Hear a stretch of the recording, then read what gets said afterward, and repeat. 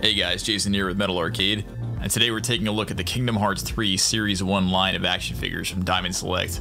Thanks to Diamond Select for making this review possible. As you can see, the figures are packaged in a nice window display box, so you can easily view the figures and their accessories. Diamond Select sent over 2 packs, one with Donald and Goofy, and one with Sora and Maleficent. Donald comes with his magic wand, and Goofy comes with his shield with the Mickey Mouse icon.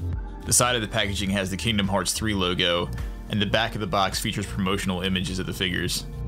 Sora comes with his trademark Keyblade, this one being the shooting star version, and Maleficent comes with her magic wand, and Diablo, her pet raven. So first we're going to take a look at Sora, and I really like how they designed him. I think he looks like he stepped right out of the video game. He has some nice head articulation, and you can make him look up, down, left, and right. The arms lift up and rotate at the shoulders. The elbows hinge and rotate, and the hands rotate. The elbows do seem a little bit flimsy though, so I would be careful with those. There's no rotation at the waist, however you can rotate and bend the knees, and also rotate the boots. The legs can be raised forward, but they don't really go backwards at all. Diamond Select did a really nice job on the sculpt here, and every zipper, belt, and buckle on Sora is sculpted in 3D here, which is cool. Once again, the paint applications look great, and even fine details like the plaid on the inside of Sora's jacket are razor sharp. I didn't see any bleeding or blotches on these figures at all, which is impressive. You can see that the chain on Sora's necklace is actually sculpted in 3D, as well as the zipper on his jacket, which just shows a huge attention to detail. There's some nice sculpting in his hair, and his shooting star Keyblade looks great as well. The chain at the end of the Keyblade is actually sculpted separately and attached at a ring so it dangles, which is a really cool touch. Moving on to Maleficent, we have a bit more of a simplified design, but there's still some nice sculpting in her robes, her pet raven, and her horns.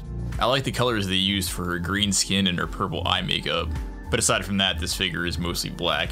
Maleficent definitely has the least amount of articulation out of all the figures, as she can only rotate very slightly at the waist, bend her elbows in, and turn her head slightly.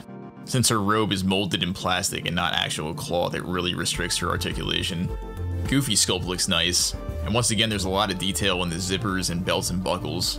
His vest here is completely sculpted in 3D, which is kind of odd because in his Vinnie Mates figure he was the only one who didn't have a sculpted 3D vest. But I'm glad they added the extra detail for this version. The threads and folds in his clothing and also his goggles are nicely sculpted. Goofy is far more articulated than Maleficent, but definitely less articulated than Sora.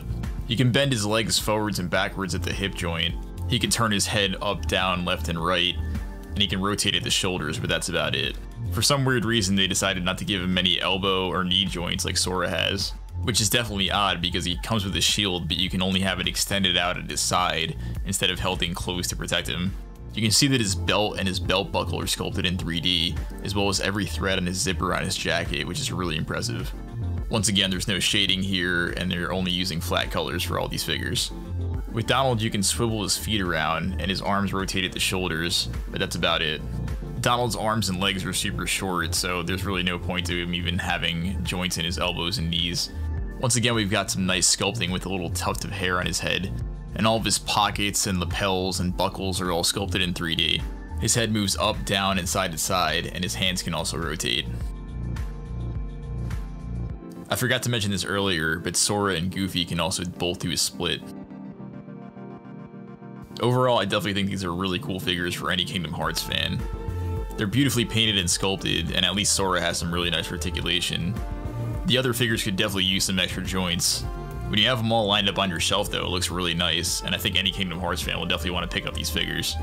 Leave a like if you enjoyed this review, and subscribe for more videos like this in the future. Thanks for watching, and I'll see you guys next time. Take care.